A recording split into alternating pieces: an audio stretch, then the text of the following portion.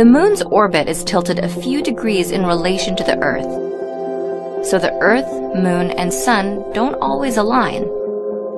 When the Earth does eclipse the sun, it casts two types of shadows on the moon. A larger shadow, known as the penumbra,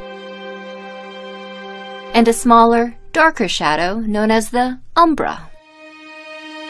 There are three types of lunar eclipses. The first is a total lunar eclipse, when the sun, moon, and Earth are in perfect alignment and the moon falls within the Earth's umbral shadow.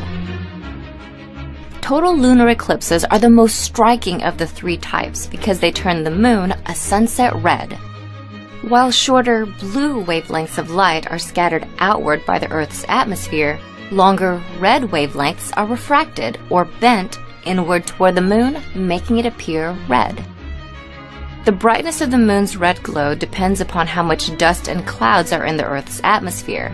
Following volcanic activity, ash can block out enough light to render the moon a darker red or even near black. A partial lunar eclipse, the second type, occurs when the Earth, moon, and sun don't perfectly align, so only part of the moon passes into Earth's umbra. Earth's shadow appears very dark on the side of the moon facing Earth. Last, a penumbral lunar eclipse occurs when the moon passes through Earth's penumbral shadow. The event is so subtle that most people don't even notice. The moon will appear just slightly darker than normal.